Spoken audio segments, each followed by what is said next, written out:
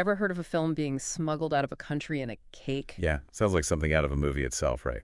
But that's just a taste of the wild ride we're about to take as we deep dive into This Is Not a Film. This is the work of Jafar Panahi, the acclaimed Iranian director you might know from films like The White Balloon, The Circle, and Offside, each one a powerful exploration of social issues, especially the lives of women in Iran. And what makes This Is Not a Film so fascinating is that it comes at a pivotal moment in Panahi's career. Imagine this. It's 2011, and Panahi is at the top of his game, internationally celebrated, but back home in Tehran. He finds himself under house arrest. Exactly, slapped with a 20-year filmmaking ban from the Iranian government. Can you imagine the stories trapped inside, the creative energy suddenly bottled up? A filmmaker forbidden from filmmaking. Talk about an impossible situation. So how does he even begin to approach this, to make a film, when he's literally banned from doing so? That's the brilliance of it. Panahi turns his apartment into his own personal film set, his iPhone, a rebellious tool to document his life under these restrictions. He gives us a glimpse into his daily routines, frustrations bubbling to the surface, and that's where This Is Not a Film is born. It's a statement, a challenge to the very definition of filmmaking. It's like he's saying, you want to silence me? Fine, but you can't silence my existence. And by documenting it, even the most mundane moments become charged with this sense of defiance. Absolutely. There's a scene described in a piece from Slate where Panahi unrolls a large carpet in his living room. He begins using it to map out scenes, almost like a stage, for the film he's forbidden to create. It's such a poignant visual, don't you think? It really drives home the frustration, right? This tangible representation of these invisible chains he's trying to break free from. Exactly. And this is where the film, or perhaps more accurately non-film, takes on these fascinating layered meanings. It becomes a commentary not just on censorship, but on filmmaking itself. What are the essential elements of film? Is it the equipment? A traditional script?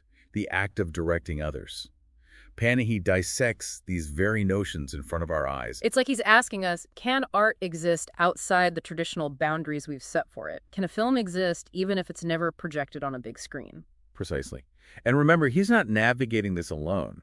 His friend and fellow filmmaker, Mojtaba Mertamaz, is there with him, documenting this whole process. Which, let's be real, was a huge risk in itself. This wasn't just a creative exercise, it was an act of defiance. Absolutely. According to NPR, Panahi was facing a 6-year prison sentence. This non-film, this act of creation, was a direct challenge to the Iranian government. And there are these moments, like the one with his daughter's iguana, that add another layer to this. The Slate article describes the iguana roaming through the apartment, perching itself on a bookcase, almost as if it's mockingly observing Panahi struggling to create. It's almost comical, and yet there's this underlying tension, this feeling that at any moment it could all be taken away. Exactly. And that's what makes these seemingly insignificant moments so powerful. They highlight Panahi's resilience, this ability to find humor and even absurdity in the face of oppression. And it speaks to a universal human truth. Even in the darkest of times, the creative spirit finds a way to persevere. But the question is, how did this non-film make it out into the world? That's where the cake comes in. It does.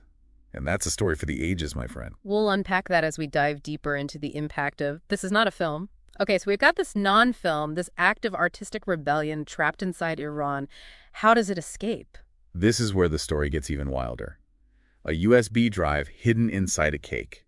You can't make this stuff up. It sounds like something straight out of a spy thriller, right? Yeah.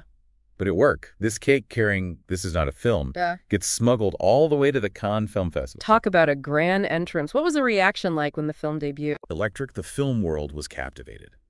Critics were blown away by its ingenuity and its message. I bet. What were critics saying? The Washington Post, according to the film's Wikipedia page, called it Brechtian. That refers to the playwright Bertolt Brecht, who challenged traditional theatrical norms. His work often broke the fourth wall and used techniques like alienation to make audiences aware they were watching a constructed reality. So how does that apply to This Is Not a Film? Panahi, much like Brecht, is intentionally blurring the lines between fiction and reality.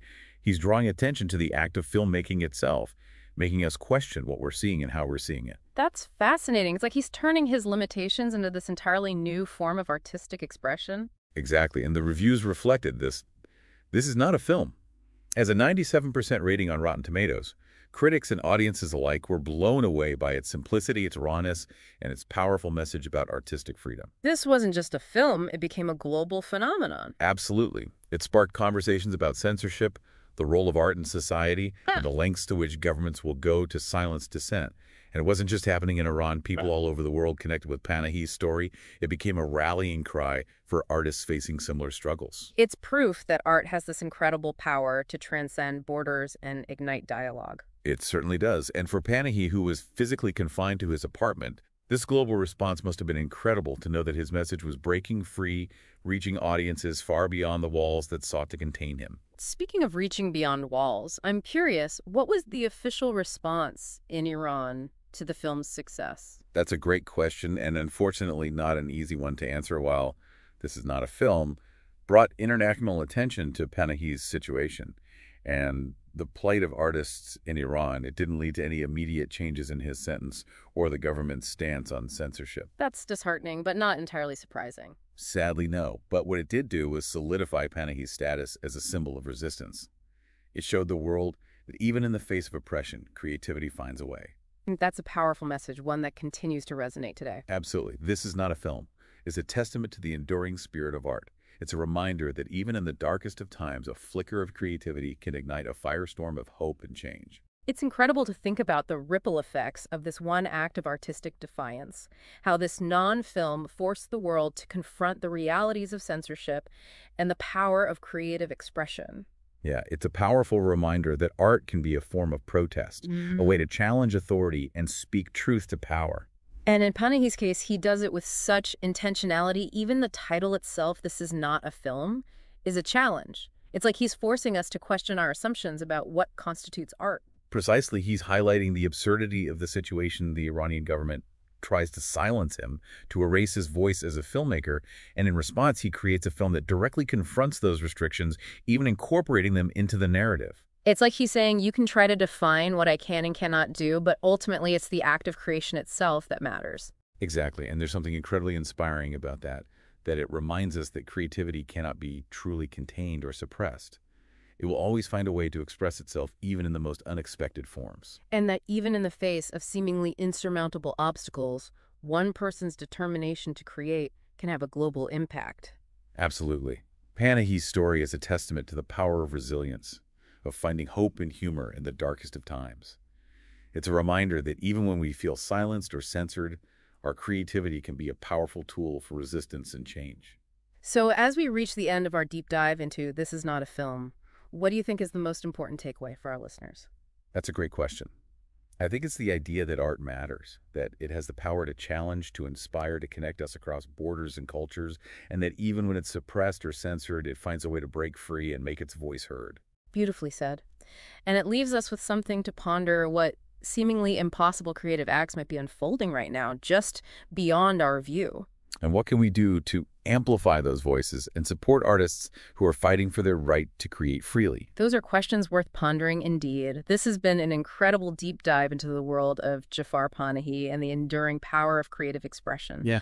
Until next time, keep exploring those hidden gems. And remember, sometimes the most profound stories are hidden in plain sight, like a film smuggled out in a cake.